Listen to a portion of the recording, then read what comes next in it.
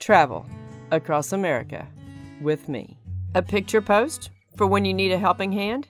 Where is this? It's Rocky Mountain National Park. I promised I would take you there. It was the best spring day you could ever hope for. Rocky Mountain National Park, established in 1915. Travel west on U.S. Highway 34 from Loveland to Estes Park, where the route follows Big Thompson River, bound by sheer cliffs and tilted strata of Big Thompson Canyon.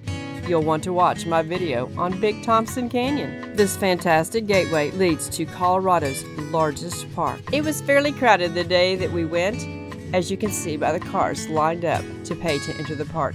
If you buy an annual park pass, it makes things easier, and it makes a lot of sense if you're visiting 2 or more parks. Why do you go to Rocky Mountain National Park? Well, of course, to see the Rocky Mountains and the snow. Constructed between 1926 and 1932, the 48-mile Trail Ridge Road, or known as Beaver Meadow Road Scenic Byway, climbs to 12,183 feet into the tundra in this incredible park. Above treeline, the All-American Road is the highest paved through road in North America. Well, maybe it wasn't through that day. The road was closed because of snow.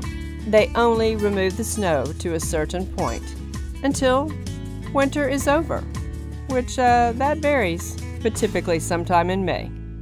Crossing the magnificent park and the Continental Divide, it is open late May to mid-October and worth every mile. We have done that several times, and this was our 3rd visit to the park, maybe 4th. We were not able to continue through.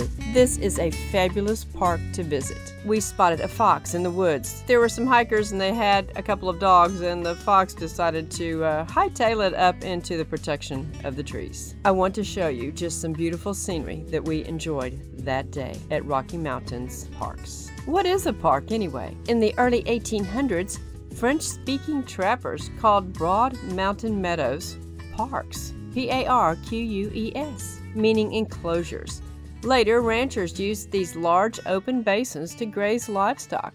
Today, Rocky Mountain National Park preserves many of these parks within its boundaries. Makes sense now. Fortunate fall visitors will hear bugling male elk in rut. If you have never heard this, I want to encourage you to visit a national park during that time so that you can hear this and see this. It's quite the show. More than 150 structures scattered throughout the park reveal that explorers, homesteaders, miners, hunters, ranchers, mountain men, and Indian tribes marked the landscape for centuries. Snapshot views at this park capture quintessential Colorado. 5 visitor centers serve the busy park, which is also an international biosphere reserve. And I give this park 5 stars. If you were planning a picnic on this day, you might need to have picked a better place. The elevation at Hidden Valley Nature Trail is 9,410 feet. We also went to the Gateway Fall River Visitor Center. I like to get the passport stamps. That is also something else that you ought to investigate, are the passport books that are sold through the National Park Service. And every park that you visit, you can get a date stamp marking your visit to that beautiful place. They're all beautiful, I can say that. I've been to hundreds of them. Never been disappointed. We wanted to go see Bear Lake. We had visited Bear Lake on our first visit to the park many years ago and thought this would be a great place to return. Well, it was a little different this time. There had been snow on the ground the previous visit, but this time, it was completely covered in snow. There was no reason to hike the perimeter of the lake because you could just walk across the lake.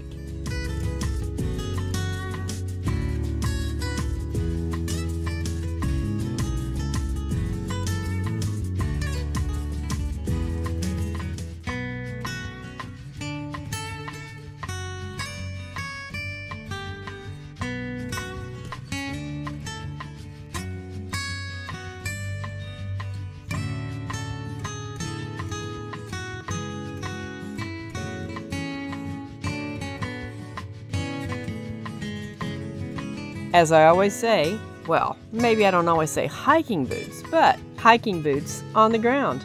Unclassic road trip. I was worried that these hiking boots were going to crush right through this snow. There is so much more I want to show you. We have 2 or 3 more stops.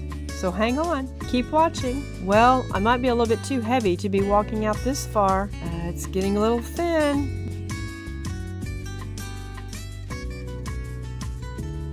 Back to the car. We've got to see more. Let's try the Alberta Falls Lockvale Mills Lake hike. We made it to this bridge. We could not go any farther because we didn't have crampons on our boots. What a bust! Didn't even think about it. They told you to do that in the park newspaper, but I didn't have a park newspaper ahead of time. But it sure is picturesque, wouldn't you say? Have you ever been to this park? What was your experience like? Okay, let's try the Sprague Lake Nature Trail. We're bound to be able to do this one. This is also a shuttle bus stop. In the prime season, you can ride a shuttle bus throughout the park. And this might be helpful for those of you not comfortable driving in this type of terrain. This trail's pretty muddy, but it certainly is beautiful. It's all iced over. It doesn't face these geese. Simply captivating. What is your favorite national park? Do you want to know what my favorite national park is? Take a guess and watch these ducks. They're so graceful.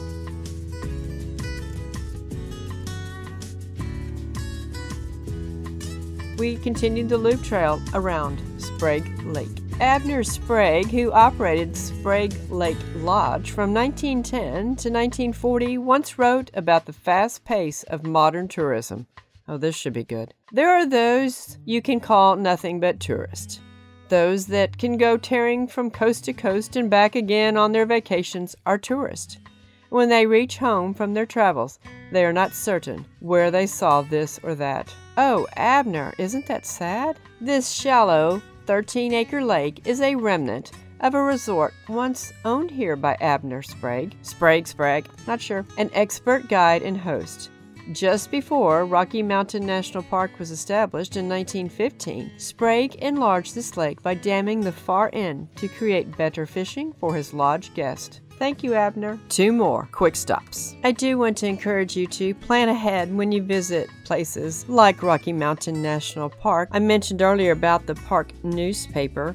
It's the Rocky Mountain National Park Visitor Guide, and many times you can only get those when you enter the park. It is a great idea to pull over for a few minutes and scan this. It will give you ideas on hikes, things to do, places to go, and that way you can prioritize based on the time you have allowed to spend. Next, we headed towards Moraine Park. As we traveled down the road, we found road construction and were diverted towards Cub Lake Trailhead. That was okay, and we found this interesting thing.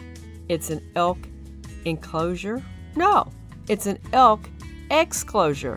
What's an exclosure? These temporarily fenced areas were established as part of a 20-year elk and vegetation management plan to allow the recovery of riparian vegetation, such as willows, and to restore the habitat value for riparian-dependent wildlife species. These fences or exclosures, each about 20 acres in size, are more like sieves than fences, designed to let most animals, including us, freely move in and out. The exceptions? Mostly elk. Excluding these animals provides for habitat restoration along the park streams in Horseshoe Park and Moraine Park. How well do you think these exclosures are working? I don't have a clue, but the thing that I found cool is that there was a lock, and there's this key just dangling there.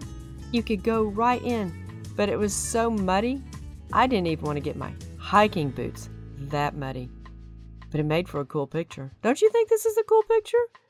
If you like my picture, put a comment below. Let me know. We pulled over one more time to walk over this incredible brand new bridge. It leads to Cub Lake. We don't have time. We need to get back to Fort Collins. I did want to show you how picturesque it is from this vantage point. We made a quick stop at the Beaver Meadows Visitor Center to get another park stamp. As I mentioned earlier, we had gone to the Fall River Visitor Center, and you can get a different park stamp at each visitor center. Follow me to lots of gorgeous, spectacular, historic places around our wonderful nation. Hiking boots on the ground. Unclassic road trip. Travel with me somewhere fun and amazing.